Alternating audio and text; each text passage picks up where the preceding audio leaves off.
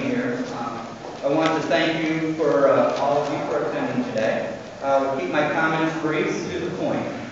I'm State Representative Terry Boose of the 58th House District, which includes Huron County, part of Lorraine County, and part of Seneca County. I have with me Representative Barbara Sears of the 46th House District, which includes part of Lucas County, and I also have Senator Tim Crandell, who is one of the joint sponsors of Senate Bill 244. Since the beginning of the federal health care debate, I have received a large amount of feedback from my constituents about the effects of the government takeover of the health care industry.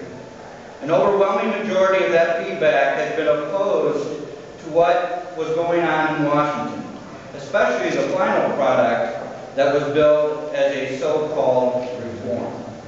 I know that my office is not alone, and in almost every legislature is hearing negative remarks from their constituents about this. The biggest concern that Representative Sears and I have about the provision in the bill that creates an individual mandate that every American buy a health insurance plan and how this affects individual states. This provision commits a violent assault to the spirit of limited government that our founding fathers had in mind when developing our great Constitution. Thomas Jefferson once said that Congress has not unlimited powers to provide for the general welfare, but only those specifically enumerated. It is in this spirit that Representative Sears and I are going to follow the lead of our constituents and join Senators Shannon Jones and Tim Crandell by introducing the companion bill to Senate Bill 244, which would prohibit the government from requiring individuals to maintain health insurance.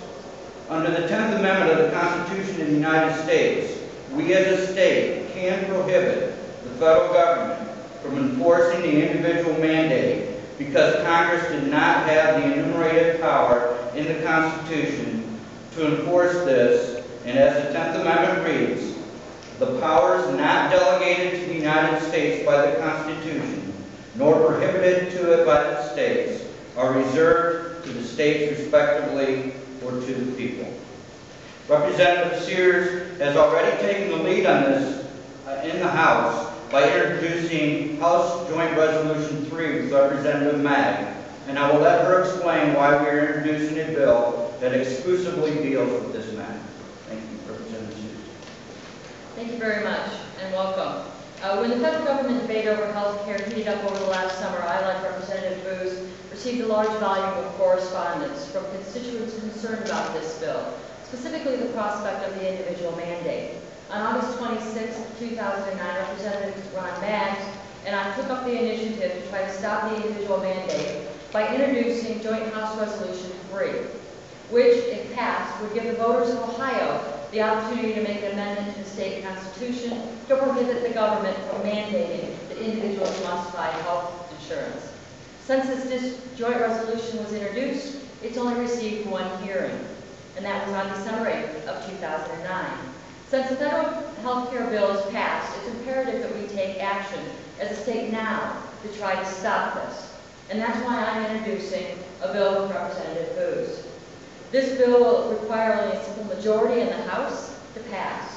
While I still support efforts to have the people of Ohio vote on this matter, specifically the grassroots initiative petition effort that is taking place, I think that as an elected official and representative, we have a duty to act on behalf of the people we represent. The people of my district and the people of the state of Ohio want the representatives to stop the individual mandate any way possible. Representative Boose and I, again, want to thank you very much for your time today, and we'll now open it up to any questions. We also have Senator Crandell on hand if you'd like to ask him any questions as well. Thank you. Choice, they prefer self-funding, they prefer the opportunities and the freedom to self-fund and not be mandated on what kind of service providers and what kind of treatments they're allowed to use. Folks that have high deductible plans, that can afford high deductible plans, and like the freedom and the opportunity available in a high deductible plan. Folks that understand that as we layer up mandates and rules and regulations on each health care plan, all we're doing is we're in fact reducing the affordability factor, which is causing a very large issue that also translates over to access. we're making it very difficult for people to have the opportunity to access the very care that we're attempting to reform, so to speak. I'll let the other two fill in tomorrow. I agree 100% with what Representative has said. I'm hearing the exact same thing, as well as a group of people out there who just plain do not like the fact that it's unconstitutional and do not like the federal government acting unconstitutionally. So as well as all those things, it's just a matter that it's unconstitutional and not something that they should be allowed to do, and it's time for us to take a look at that.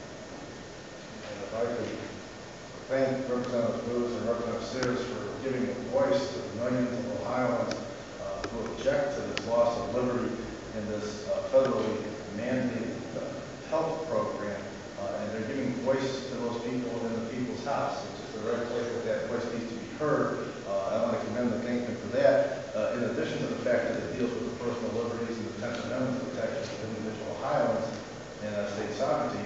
I'm hearing it from small businesses and big businesses, and as we all have to agree, jobs, jobs, and jobs are still Ohio's number one concern, and a health care plan that is going to threaten small businesses that are barely being able to hold on in this economy, and even threatening some of our larger businesses, will be clearly excessive additional cost to them and to the state